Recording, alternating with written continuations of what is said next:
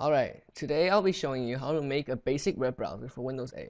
So first we're going to have to start a new project. And then we're just going to use a blank app templates code because it's much simpler and we don't need all that other stuff that they automatically generate for you. And then we'll just name this basic web browser. And then we're just going to press OK. It'll automatically make it for you.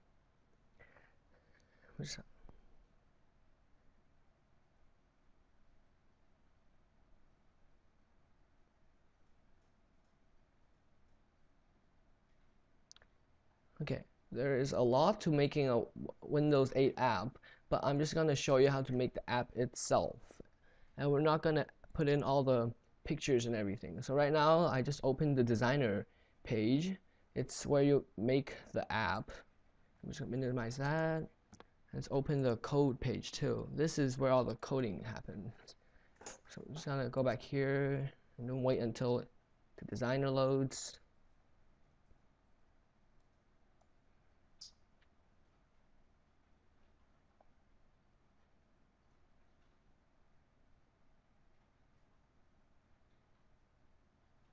Okay, good.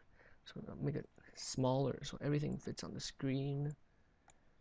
Okay, so first we're gonna have to add a web view. It should be under the all XAML controls. I'm just gonna drag it out.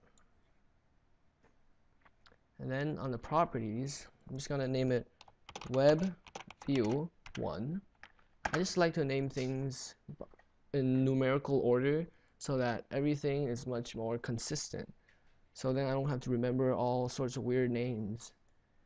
And then I'm going to set it to stretch so it's bigger and automatically resizes with the different screen sizes that different people have.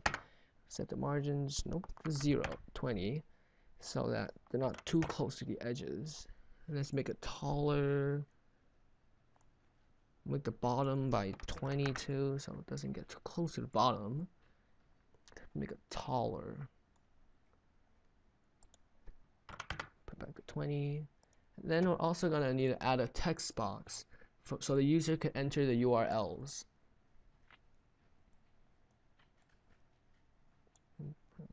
Just going to make it longer. I'll name this text box 1. So then now we're going to get to the coding. Then go to the event handlers right here. And then these are the different types of events that can happen. So we're going to make an event for when the user clicks enter, the web view right here will automatically navigate to the URL that is in the text box. So we're going to do key down, double click it, and it'll automatically generate the code for you, as you can see here. So we need to make sure that the user pressed enter and not some other keys, because the key down event is whenever the user presses any keys, like A or T. So we don't want the web browser to be navigating whenever they're trying to type in the URL. So we're going to do make an if statement and then put E because it's the variable that contains whatever key they held. And then we're going to make it equals, and we're going to find the enter right there.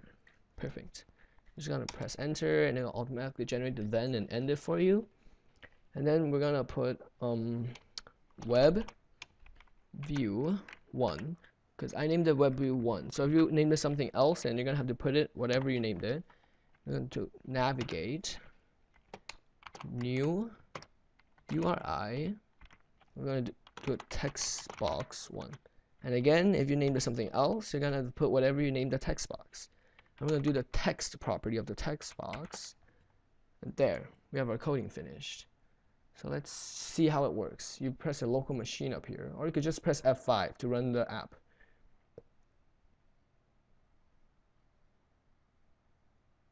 And this is a splash screen. There's a lot of logos and everything that you can edit in the app manifest.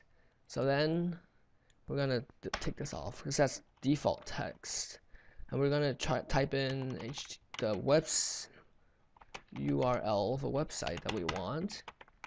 And then you're gonna have to type in all the HTTP and stuff like that, because this is a really simple web browser and we don't have all the auto completion and stuff coded. So there we go, we have our Google page right here, so it worked. So if that's basically it. So, and thanks for watching.